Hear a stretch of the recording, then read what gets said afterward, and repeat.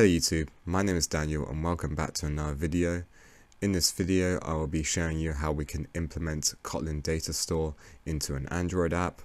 Kotlin Datastore is the replacement for shared preferences. This is used for local storage on a device, so if you wanted to persist some data after the app has been restarted, you would use local storage using Datastore. I will be implementing this in my photo notes application. If you haven't seen this application before, I have a full course on my YouTube channel where you can build this application from scratch. This uses all the latest Android technologies such as Jetpack Compose. So to get started, firstly you will need to add this dependency here for Kotlin Datastore. So Android X, Datastore, Datastore Preferences, and then 1.0. I feel like this is a good time to make this video as the API for this library has changed quite a lot. And now I feel like it's in a stable implementation where it shouldn't change too much, so it's a good time to show you guys this. So now we've added a dependency and you've performed a sync, you should be able to access that library. I'm going to add an object to my persistence package, and that object will be called preference keys.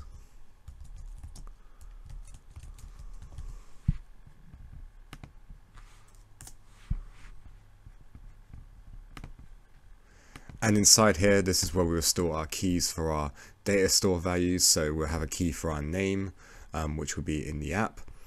And this is where you'll put all of your keys. So if you had the name, ID, or whatever you want to use it for, this is where you would put it.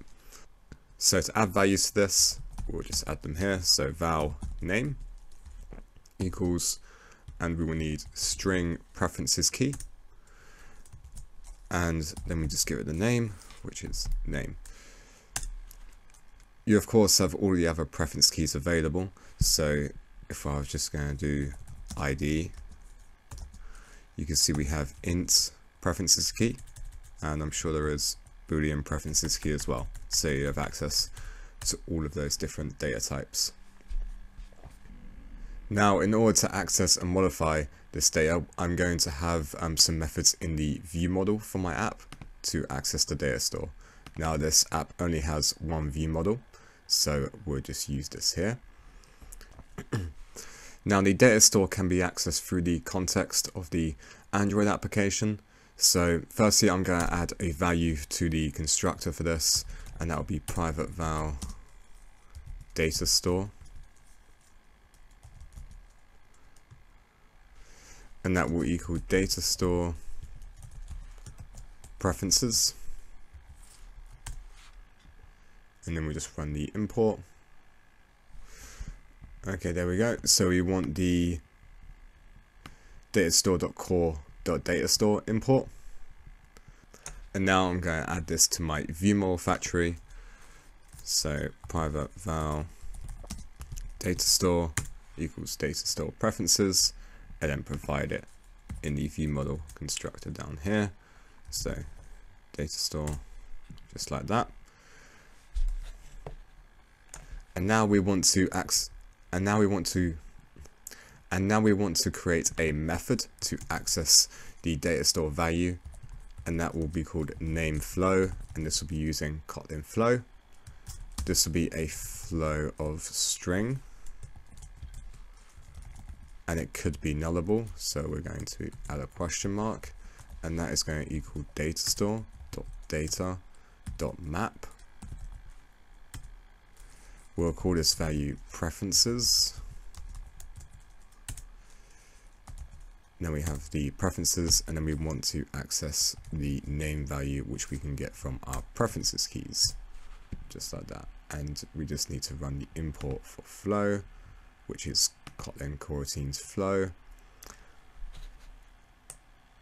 And now we need another function to save the name. This will be a suspend function, so we will run it in view model scope. View model scope dot launch, pass in the dispatcher, which will be dispatchers.io. Then we'll call our data store, call edit. We'll call this value preferences.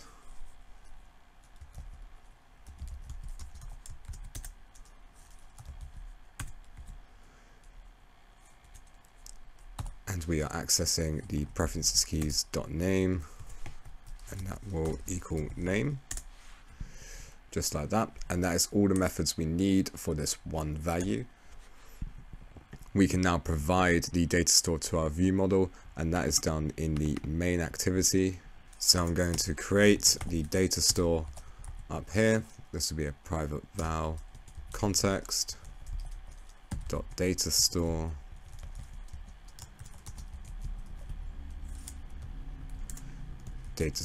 preferences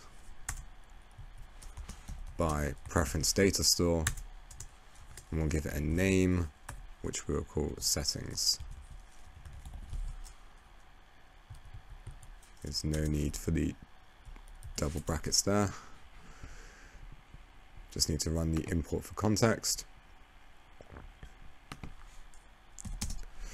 And then we can pass in our data store here. And that will be enough to create our view model. Now that is all we need for the actual implementation of Datastore, but I'm just going to add in some UI to show you guys how we can implement this.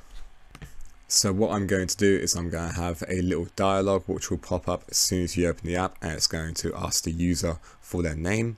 Once they add their name, it will then appear in the top where it says photo notes, and it's just going to say welcome and then their name. They can then click that and edit it, which will then update it.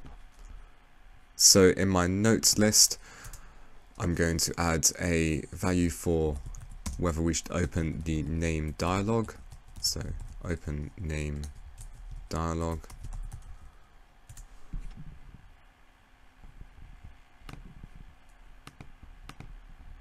And that is going to equal remember mutable state of false.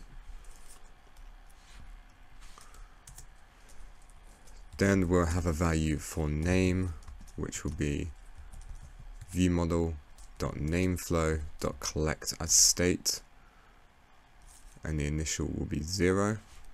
Now I'm going to create a quick composable for the alert dialog to display when we want to take the user's name. This will be a composable, and this will be called name dialog. This will take 3 values. First one will be a function, which will be save name, and this will take a string and return nothing, so unit. The open name value, which is a mutable state of boolean. The current name, which is a state of string, which could be nullable.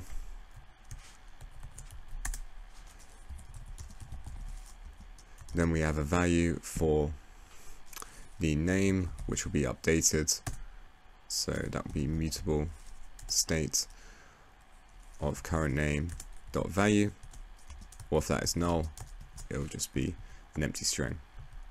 And we're going to add a bit of space down here for the rest of the function. This will return an alert dialog.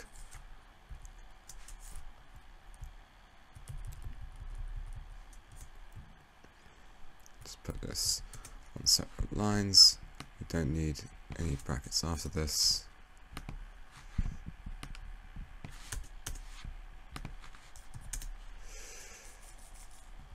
The title for this will be a text composable. Please provide name.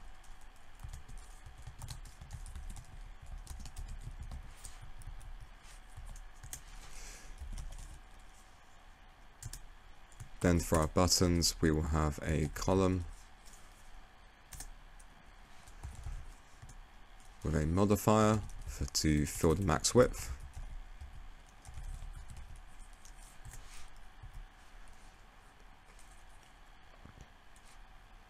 And a horizontal alignment of alignment.center horizontally. And inside the column, we will have a button. The onClip will first invoke the save name function and pass in the name.value. Then it will update the open name value to false because we want to close the dialog. And then inside the button we will just have a text composable just saying save. Then after the button we are going to have a text composable which will be a text field. The value will be name.value. On value change, we'll take the value and update the name.value.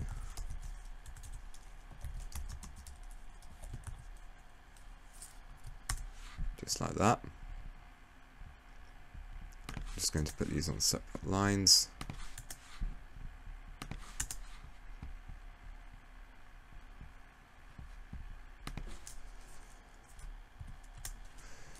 Then we need the colors, which will be text field default.textfield colors.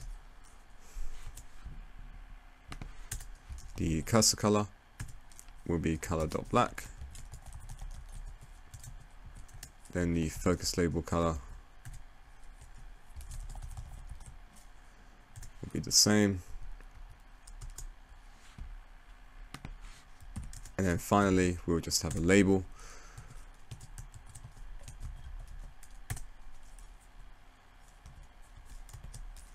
Which will equal name. Now to show the dialog, I'm just going to have an if check before we show the rest of our screen. And that'll be if name.value equals null, or open name.dialog.value is true. We will show our name dialog, pass in the function which is viewModel save name, the open name value which is open name dialog, and the current name which would be name as state string. And now I'm just going to update our generic app bar to show the name on the top of the screen. And now in the app bar I just need to add a little function to allow it to be clicked on. So in the text composable I'm going to have a modifier with modifier.clickable, and that is going to access a parameter which will be on title click, which will be nullable, and that will call invoke. And I'm going to add that function here, so that will be on title click, and this will take the same as this function here, so it will be a unit function which won't return anything, and if we don't have it, it will equal null. And now I'm going to pass that in my notes list, and that will be called on title click. And that will just be open name dialog dot value equals true, so that will open our dialog. And for the actual title, this will be replaced with an if statement, and that will be if name dot value is null. We will provide our string resource for the name of the app, and then otherwise we will provide welcome and then the value of the name, so name.value.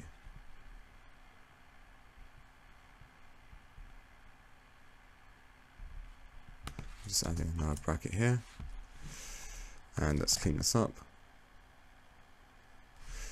There we go. So that's all we should need to implement Kotlin Datastore into this Notes app. I'm going to run the app now and just give you a little demo.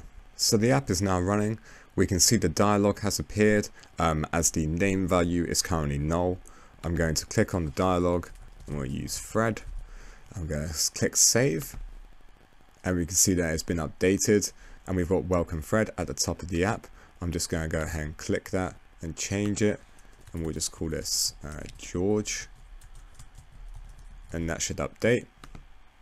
Now the real test of this just to see if we've got Datastore working correctly, I'm going to go ahead and close the app and reopen it, and we should still see welcome George, as it should be persisted. So that is now closed. Let's go ahead and open it back up.